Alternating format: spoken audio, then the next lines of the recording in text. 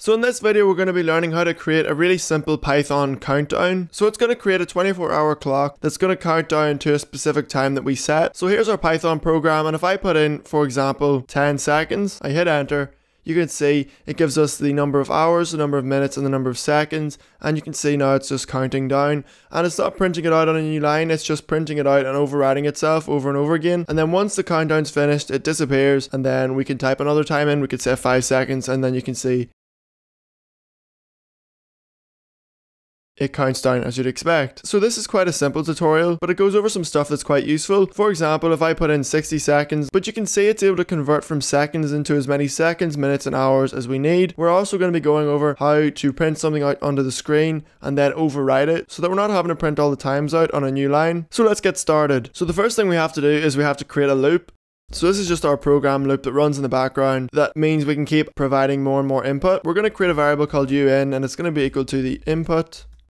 And that's how we're going to grab the input from the user. Next, we're going to try to convert that input into a number. So we're just going to say when to stop is equal to the absolute value of the integer that we entered earlier. And then we're going to first capture keyboard interrupts, break out of the loop, which will close our program. And if we don't get a keyboard interrupt, we're just going to assume that the number wasn't a number. So we're just going to say not a number.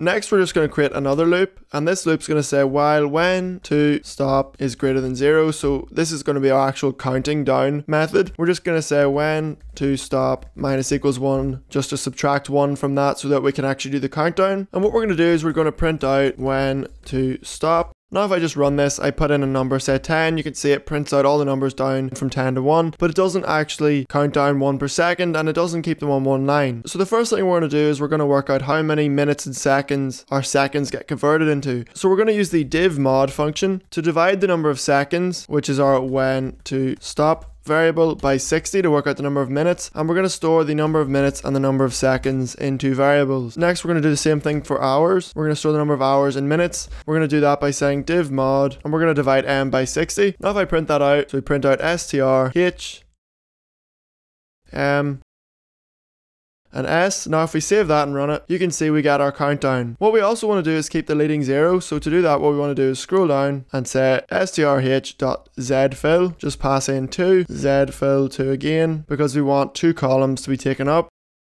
Save that, run that, and now you can see we get the proper format. But we're still taking more than one line, and our countdown isn't going down 1 per second like it should. So we can slow our countdown by importing the time module, and after we print out our output, we can just say time.sleep, and we can make it sleep for 1 second. Save that and run it.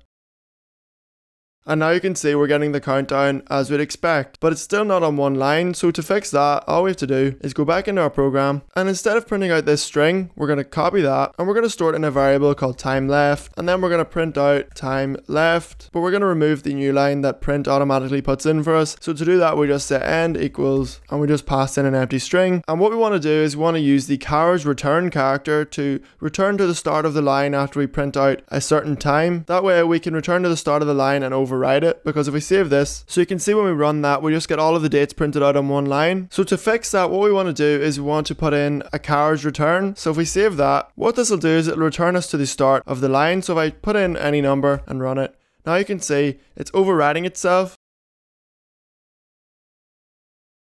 at the start of the line. So by putting in the carriage return, what's going to happen is instead of going to a new line, which is \n, it's going to go back to the beginning of the current line that it's on, and it's going to overwrite what was already in that line. And we're going to put in, and we're going to just print out a new line at the bottom. We're going to save that, and now if we run this, I'm just going to put in something like 5 seconds to begin with.